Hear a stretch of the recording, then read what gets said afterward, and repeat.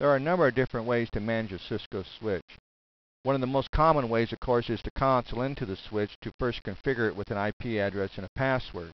Now, once I've configured it with an IP and a password, then I would be able to either telnet into the switch, or I could use what is known as the Virtual Switch Manager.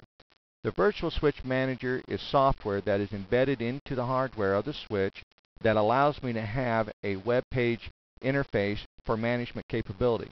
Now, what we're going to do at this time is just bring up a web page, and we're going to connect to the switch, and we're going to work a little bit here with the VSM. So it wants my password and my username.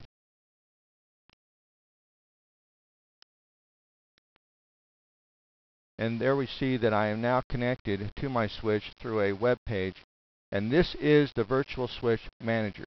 Let's go ahead and run through some of the features of the VSM. Right now you see I have an image of the front of my switch, and it currently shows me which ports are active, which ports are inactive, and I would also be able to see which ports were actually faulty at this time. So if I take one of those ports that is active and I would like to see what is going on it, I can basically bring up the port management page and allow myself to have access to all the wonderful management features of a switch through a GUI interface. Now, one thing of interest is this port 25. Port 25 is the AUI, or the interface that is on the back of the switch. Port 26 and 27 are the ports that are used for connecting with fast Ethernet. Those are always going to be over to the right of the switch as you're looking at it. Now, let's go up and see some of the other things we have here to work with. Let's go ahead and see what we have with the system. We'll start here. Now, from the system page of the VSM, I can configure the IP address, the subnet mask, all the basic configuration information that I could normally do from just consoling into the switch. I can also clear the password. And there's a number of different places on here that you can clear the password from. For instance, from the home page. You'll notice that I can actually have some basic system configuration capability right from the home page as well. It tells me the name of the switch, which I can change here. The switch IP address, which is static on this particular page. I can tell you the physical location if I type it in. The contact name of the individual who's in charge of the management of the switch. I can also assign and change and reconfirm the password. Now let's go down to the bottom down here and see what we have. Now, if I wanted to, for instance, in a lab configuration where I have a limited number of switches, I can allow someone to be on this switch through the VSM, and then I could allow someone to telnet into the switch at the same time. So currently I'm connected two different ways, one through the VSM and one through the console of a HyperTerminal session. Now let's go ahead and take a look at some of the other neat features here real quickly. Here's the CDP Management. Remember that CDP stands for Cisco Discovery Protocol, and this is what allows me to see all devices that are physically connected to me. These are my neighbors. You'll notice at this time I have two devices that are connected to the switch. And if we want to get some information about that, for instance, we want to get some detailed information, well, I just clicked on the first device and it tells me that that is named Tampa. There's the IP address. It is a Cisco 2500 series router, and I am connected through its serial or its Ethernet 0 port, and I'm now attached to the switch through its port number 6.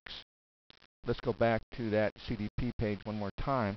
Now, if I would like to browse over to that device, I can bring up another web page, and interestingly enough, I would be able to show the interface information that is currently on that router. And I could do a show Diagnostics Log. So I could basically manage multiple devices right from this VSM. I can do a connectivity test.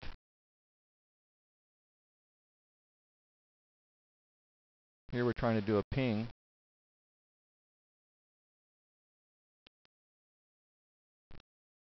And we also have help resources at the bottom of the page here for allowing me to be able to troubleshoot with some online reference material.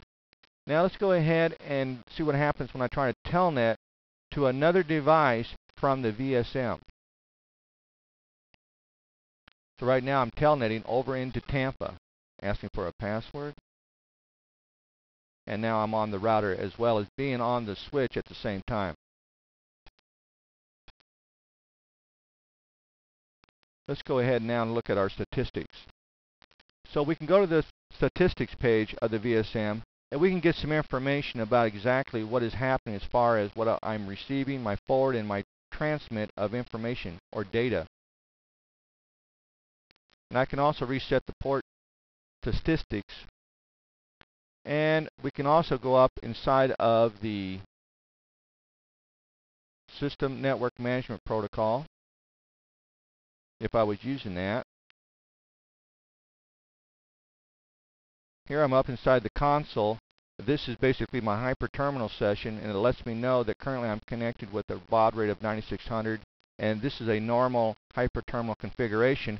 But what's interesting about this, I also have the option, for instance, if I had a TFTP server, I would be able to down or upload the latest version of the switching software, and it would allow me to upgrade this particular iOS on this switch at this time.